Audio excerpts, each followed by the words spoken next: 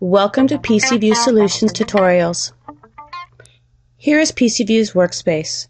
It contains the graphical elements and all the tools you'll need to develop a project, including various toolbars. Each of those toolbars can be dragged and docked to any outside edge of the workspace, or even left floating anywhere on the screen. This feature can be very helpful in design mode. Let's open the Application Explorer. The Application Explorer is a helpful configuration tool including test and diagnostic features. The Communication section defines the way to acquire the data from the field. There are several communication methods possible within PcVue, including the Industrial Communication Standards OPC, many native drivers and equipment, and specific standards for IEC for electrical management or LawnWorks and BACnet for building management systems. The Variables section defines the way the data is organized. It is the core of PcVue containing a set of tags called variables. The variable tree organizes data in a hierarchical manner using a branch structure. For example, to create a real-time database for a simple building management system, you would just enter each element of your physical process as a branch. So let's imagine a building and create a new branch. Okay, great. So now let's define a new branch for a floor within this building.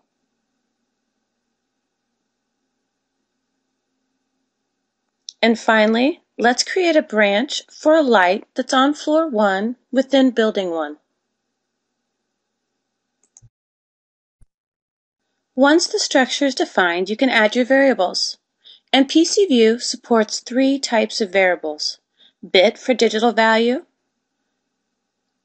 register for analog value, and text for text value. The light is controlled with a bit. Enter the name of the variable, for example, on/off. As we're going to control the light from the HMI, we must set the command property. This is used to determine whether a variable can be set by PcVue or not. As you can see, the bit dialog has other configuration tabs, including source to define the way the value is obtained. So our PcVue project uses internal variables rather than a variable supplied by an equipment type, such as a PLC. And that's it. Our first variable has now been created. It would additionally be beneficial to get the duration of use for this light. So let's create a register variable. As you can see, the register dialog contains specific fields, including unit, format, and min and max values. Now let's create a new variable to reset the time. We want to be able to control this variable to initialize the time. Again, the command property must be set. The time variable will be used as a chronometer to count the time for which the light is in use. It's possible to add a behavior to this variable. Events can trigger a program, an email, or even an SMS, thresholds, chronometer, and counter. Let's create a chronometer. And we'll add a period. Select the type like incremental. Then select our triggering bit. That is the command bit for the light. And then select the initialization bit reset. Here it is. Our new variable time has now been configured as a chronometer with the following properties listed below.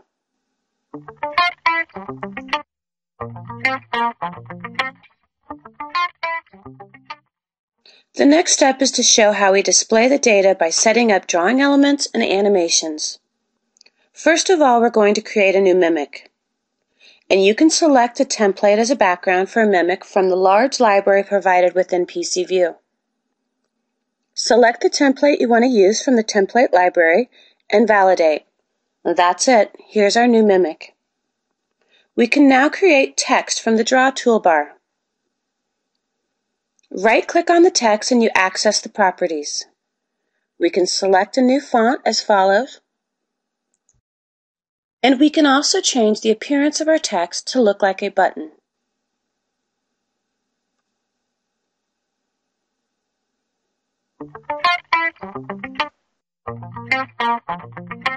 The button is ready. We're going to animate it to control our light with a right-click on the text element and open the animation item for access to a large selection of animations. Here we want to send a value for bit and to change the color of the button depending on the value sent.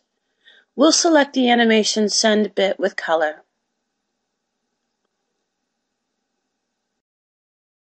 Two tabs will appear in the Text Properties dialog box for animations. The Bit Send tab is used to enable the value bit when you click on the button. Click on the button beside the bit box to open the Variable Selector dialog. Then select the variable that is to be controlled. You can also set various options, including a keyboard accelerator shortcut, etc. You can choose a color for each state of the bit, so click on the state and select the color from the Basic Color panel. You can also double-click on the color swatch and select a fill mode. You can use solid, blinking, or gradient, and custom colors from the advanced menu. So the button we just created should be ready to go now. Let's try it out. It's easy to switch to the run mode, and there's no need to restart the project. All you have to do is right-click, select the toggle button from the pop-up menu, and here we go. The button is now animated. So now let's switch back to design mode. We're going to use copy and paste to create a reset button from our existing button on-off. A smart way to change the properties of this button is to use the Graphic Explorer. This tool gives you quick access to a hierarchical view of all the elements of the mimic. Just click on your new button to access all its properties in the Graphic Explorer. You can even browse animations for the button, and if you double-click on the object, you can access its properties. Change the text of the new button to Reset. Now select the name of the variable in the animations.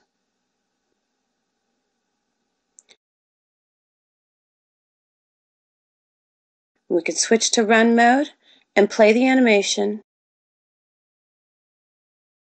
and it works. As you saw previously, it's that easy to switch a mimic from design mode to run mode and back again. It is also possible to duplicate a mimic and then use it in a different mode. Here we show the same mimic in design mode on the right and run mode on the left. Now let's add a text to display the time of use for the light. Notice that the text is automatically displayed now in the other mimic. We're going to add an animation for this text to display a register value for our variable time. And now we select the animation text, display, register, and we will then select the time variable. You can select the format you want to use to display the value. This dialog helps you to define your format. Here you can search for the format in the Help directory and then enter your format. We would like to display a period of time. And the source value will be measured in seconds. We can check the results. Let's play the animation. You can see the result on the runtime mode mimic.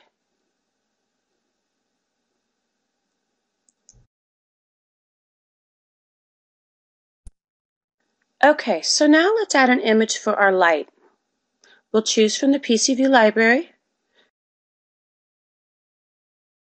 This one looks good. And what we'd like to do is display this image when the command is on.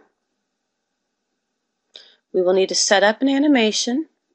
We'll use visibility and bit. And then we'll select the bit on/off and select the visibility option. The image will be displayed when the command is turned on. Okay, so let's test it. And there you have it, the light is on. Our PcVue project is now completed. And and thank you for joining PcVue Solutions Tutorials.